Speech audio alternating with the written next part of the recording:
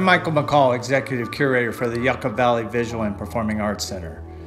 In the exhibition, Desert Icons, 36 high desert artists were asked to present imagery that could be considered iconic.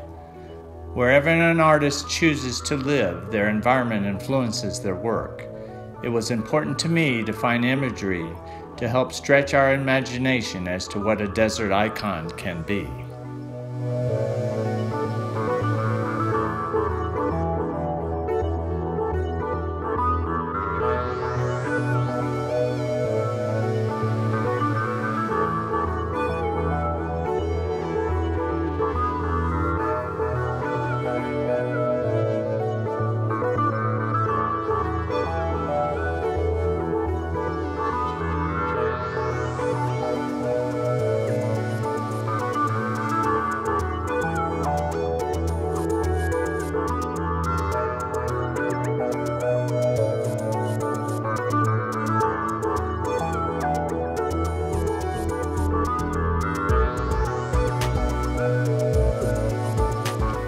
A cliché image for the desert is the cactus, but I didn't want pretty pictures of the plant life or the incredible sunrises and sunsets you witness here.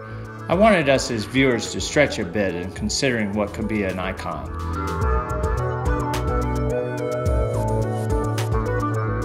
Take, for instance, the painting by Marcia Geiger, the image of the rusted pop-top can laying on the desert floor with the inscription, "Dispose of properly." A wonderfully executed painting that reminds us to take care of the environment. Conversely, when I saw David Bottom's painting of the Marlboro Man, that image connected, for me, the relationship we all feel about the cowboy in the desert. I wanted that image for the show. Additionally, the dried and cracked desert floor image of Bill Brewer was a direct representation of our experience in the desert. At times there are rainstorms that flood the land, then periods of no water.